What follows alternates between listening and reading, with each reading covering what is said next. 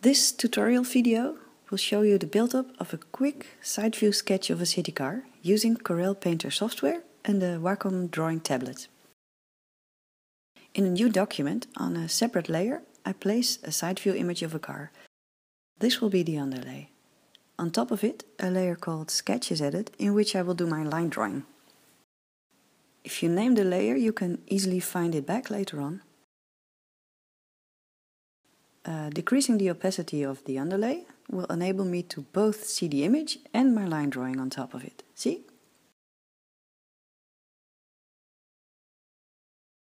I will start with a black felt tip marker and draw the tires and the space around it to define the wheel arch.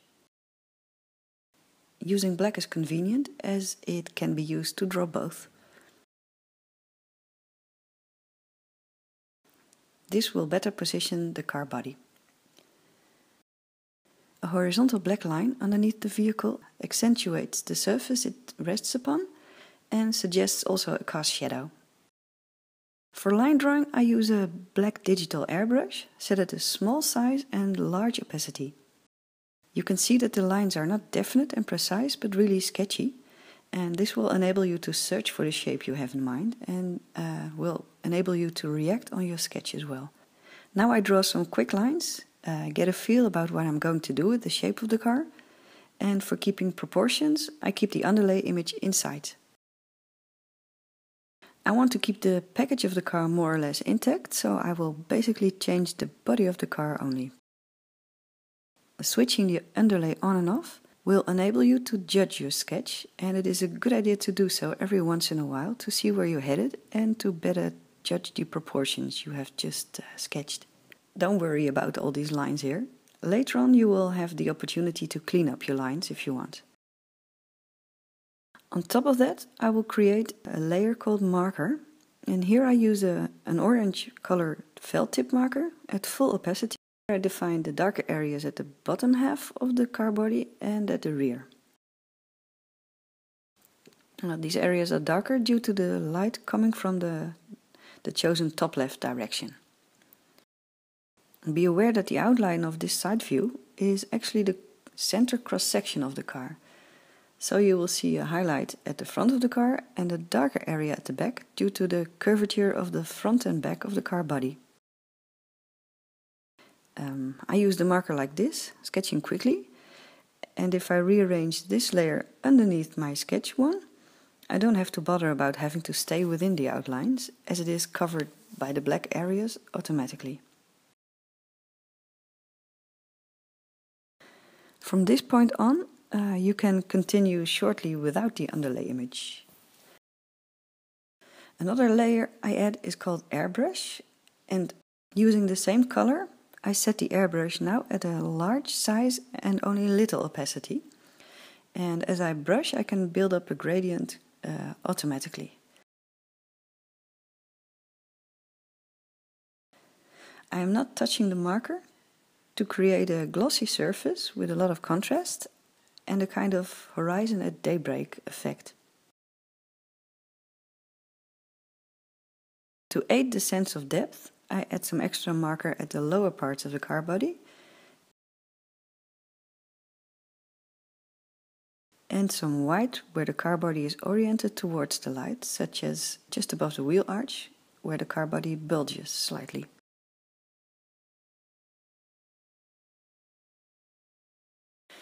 Then I add a layer called Window, in which I will draw everything related to the windows. I start with making a precise selection of the window parts, and within that selection I can sketch all visible parts of the interior. I switch the underlay again, and this time to look for the A pillar, and here's the B pillar, the steering wheel, some of the dashboard and the driver's seat. Actually, all I can see through the windows. I sketch loosely and intuitively with a black felt tip marker. Then I airbrush lightly on top of it in a bluish color, again quite a large airbrush with small opacity, which will give me a gradient automatically. Immediately the effect of transparency can be seen.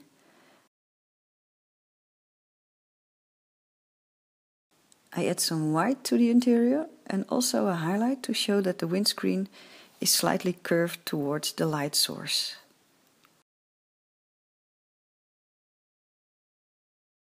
Make sure to draw black also just within the outline of the windows to refer to the dark material you usually find there.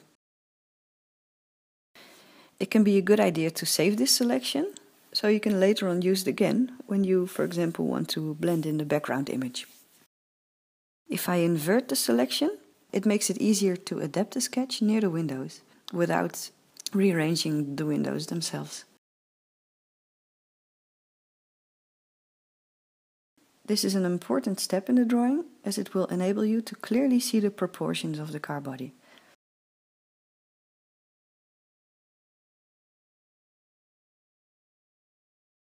Now I look for wheels to paste in the sketch. I open an image, make a circular selection for wheel and rim, crop it and duplicate the layer. To merge it into the drawing, I also need to scale it down. Which I should have done before duplicating. Okay, there's one for the rear and one for the front.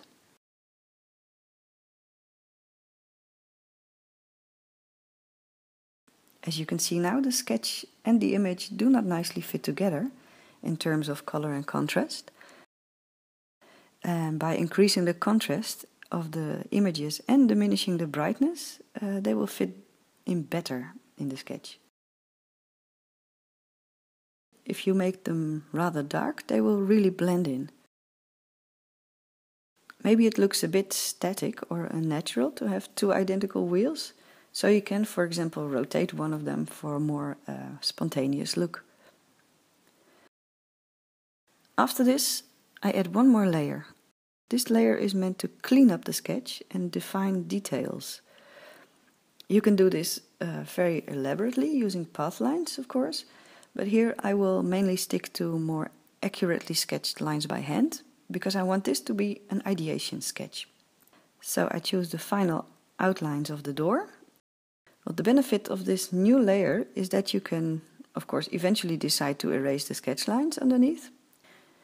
Or more important, you are now able to try out different design details to see which one suits your design best, like the front and the rear lights. And I finalize the car body outline. Next to the black lines, you can also draw a white one for detailed highlights and some more highlights.